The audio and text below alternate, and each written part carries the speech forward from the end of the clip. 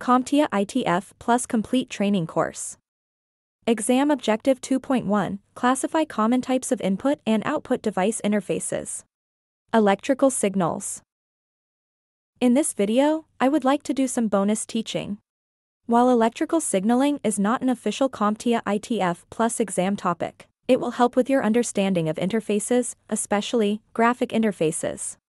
So what is an electrical signal? An electrical signal is when electricity is used to convey information. This is usually accomplished by manipulating the electrical property, voltage, up and down, as it travels across a medium, such as a copper wire. The most basic example of this was sending Morse code across a wire, back in the day. As for the electrical signals themselves, there are two main types: analog signals and digital signals. An analog signal is a signal that produces a smooth and continuous curve.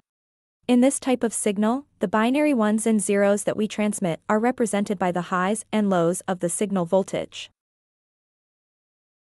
Here is a visual example of an analog signal. Notice how the signal produces smooth and continuous upward and downward curves.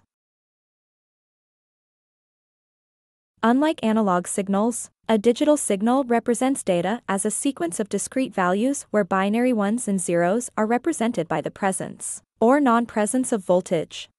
An upside to digital signals is that they support higher data throughputs. This is probably why digital signals have mostly replaced analog signals in present-day computing. Here is a visual example of a digital signal.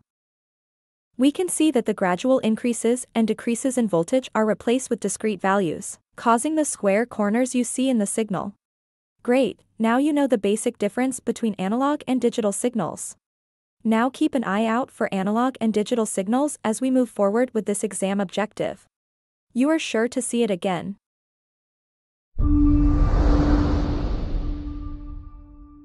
Thank you for watching. Subscribe for more great content.